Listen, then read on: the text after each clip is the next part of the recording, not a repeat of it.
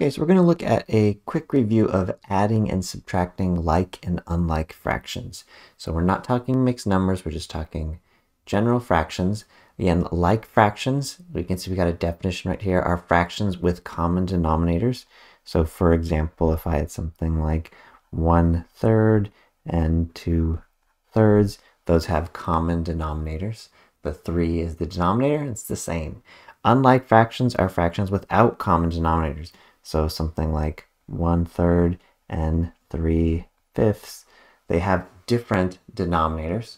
Okay, so we'll look first at some like fractions. So for like fractions, let's say we had something fairly simple like 1/3 plus 1/3. So we can see we've already got a common denominator there. They are like fractions. We are adding them together. Now the most common mistake people make, and I see this all the time, is people would get 2/6. They just add the numerators, that's the top number, and add the denominator and get 6. However, that is not correct. We know that is not correct if we were to draw a quick picture of 1/3 plus another third.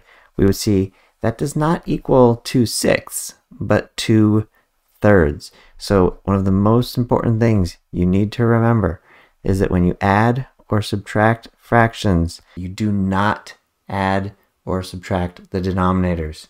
All right, so I'm going to put it up there in big, bold, red letters. Do not forget that. Do not add or subtract the denominators when we are adding and subtracting fractions.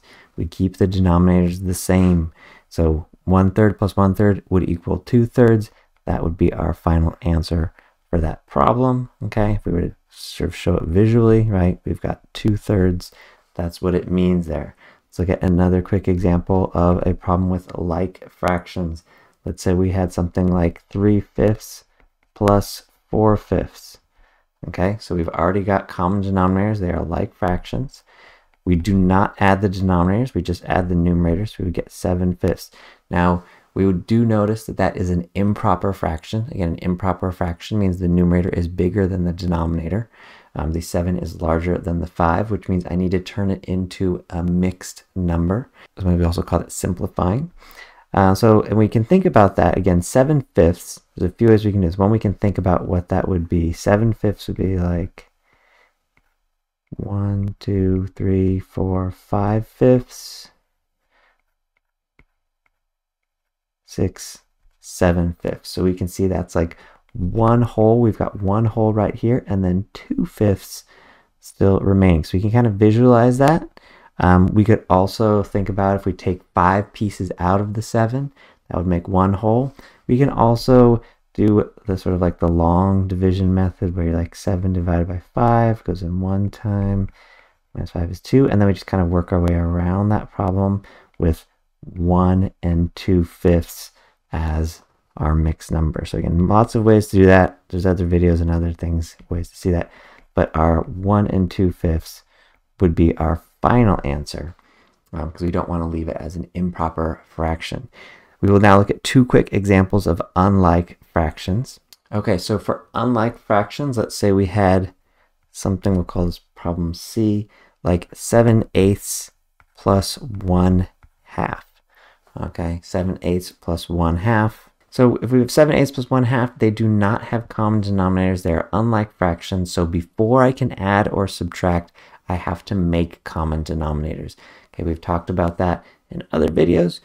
So we could either multiply like this left side both by 2 and this right side both by 8. However, the faster method would be just to see that we could turn 2 into 8. And so we only have to multiply one side. That would make our least common denominator. So that gives me 7/8 plus 4/8. I would add those together. That gives me 11/8. I do not have a final answer because I do not want to leave it as an improper fraction. So I'm going to think 8 goes into 11 like that. Leaves me with 3 pieces left over. So I have 1 and 3/8 as an answer. Last example, let's do 1 with subtraction. Subtraction, you do exactly the same. Again, you do not subtract the denominators, you just subtract the numerators. So let's say we had something like 5/6 minus 1 tenth. Okay, we have unlike fractions, so we want to make common denominators first. We can think about the multiples of 6 and 10 if we need to. Right, so we've got 6, 12, 18, 10, 20, 30. We can keep going here. 24 and 30. So our common denominator right there is going to be 30.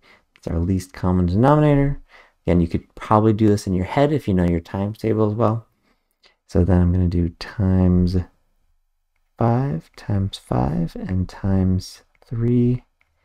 That gives me 25 30ths minus 3 30ths. You'll see I like to write down all my steps. That way I'm less likely to make mistakes. Now I'm subtracting. So again, the denominator stays the same. Do not add or subtract it. And then we just do 25 minus 3 would give you 22. Now we do not have a final answer here because it is not simplified. We always want to look at our answer and see, can I simplify or reduce it? And in this case, we could divide both of these by 2, which would give us 11/15, which now is a simplified answer because we cannot divide it anymore. Again, 22 30ths and 11/15 are equivalent or equal, but 11/15 is just a little bit simpler with a little bit smaller numbers. And so adding, subtracting like and unlike fractions, not too hard. If they're like, you just add or subtract the numerator. If they're unlike, you have to make common denominators and then you add or subtract the numerator.